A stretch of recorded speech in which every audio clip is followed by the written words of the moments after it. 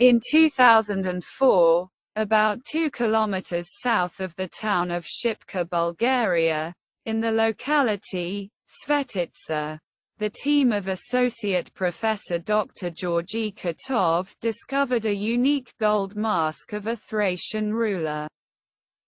The golden relief mask was discovered by Dr. Kotov's wife, Diana Dimitrova. The mask, made with many details, weighs 690 grams.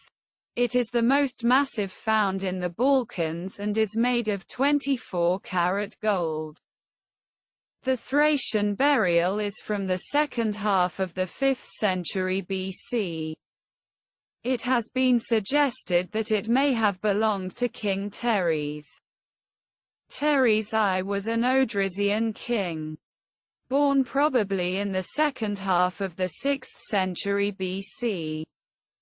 He is the father of kings Sparadok and Sitorchus. He managed to expand the lands of the Odrysians and create a vast and powerful kingdom. At the end of the 6th century BC, Teres embarked on a military campaign to the northeast, taking the lands of the Getae along the way and reaching the Danube. There he faced the invading Scythians from the northern Black Sea region, but it did not lead to an armed conflict. Relations between the two countries are settled through diplomatic channels. Teres married his daughter to the Scythian ruler Ariapetus, and the Danube River was defined as the border between them. After 478 BC, fought against the Tinians, seeking expansion to the south to the Thracian Chersonese, but was defeated. After 465 BC, fought successful battles in the southeast, capturing the lands between Byzantium and Salmydessos. Teres died about 448 BC, aged 92. His son Sparadok succeeds him on the throne. The golden mask of Teres is in no way inferior to the famous mask of Agamemnon, its discoverer. Drive.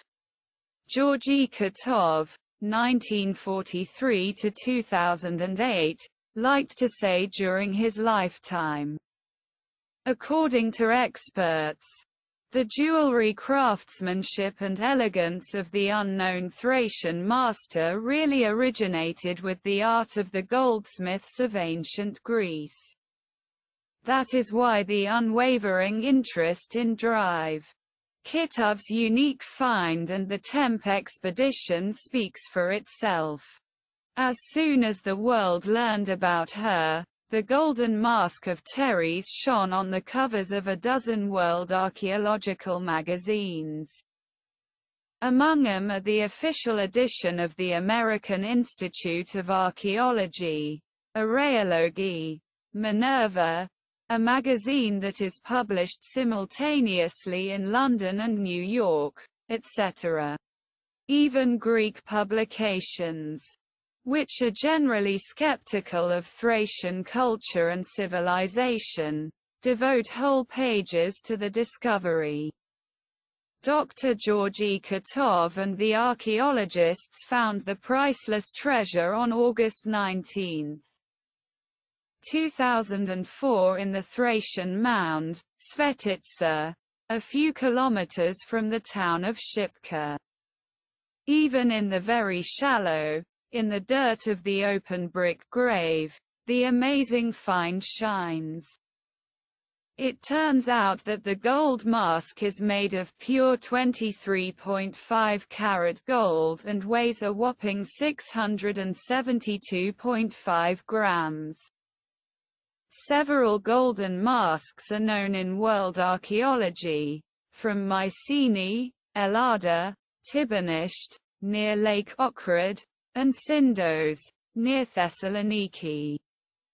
However, they are all made of thin gold foil and their weight is incomparably less than that of the mask from the St. Dr. Kitov's companion in life, Diana Dimitrova, a member of the archaeological team, was the first to glimpse the brilliance of the golden find. The mask was found where the head of the burials should have stood, face up, sandwiched by a large stone slab. This fact, as well as its shape, make Dr. Georgy Kitov, a connoisseur of Thracian culture, make a curious assumption. According to him, the mask was most likely used as a file. The ruler lifted the file mask with his hands, drank the wine and put it on his face.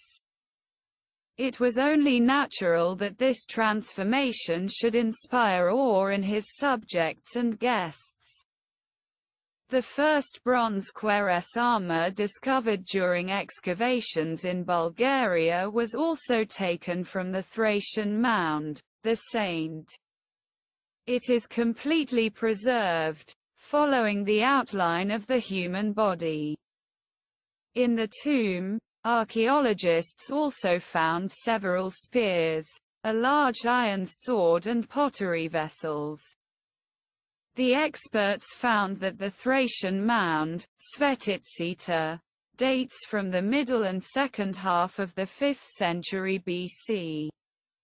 Because of the priceless gold mask, they suggest that the brick tomb is most likely that of the first known Odrysian king, Teres, who lived in 444 AD BC. He is also known to be the father of the later famous Thracian ruler Tok. The tomb looks like a scale model of a temple. Not only the form, but also the finds in it raise many questions. Parts of a human skeleton were found in the burial chamber. Bones of arms, legs, chest, lower jaw with teeth. Some of the expensive gifts were laid not whole, but in parts. All this gives reason to the researcher Georgy Kitov to assume that the person buried in the saint was a follower of Orphism.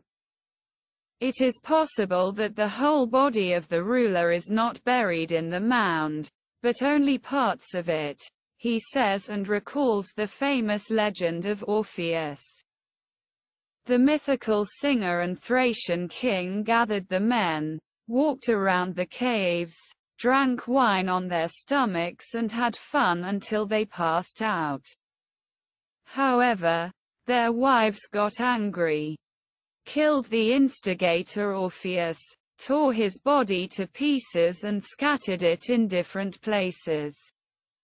Only the singer's head was found in a river, and despite being separated from the body, it continued to sing.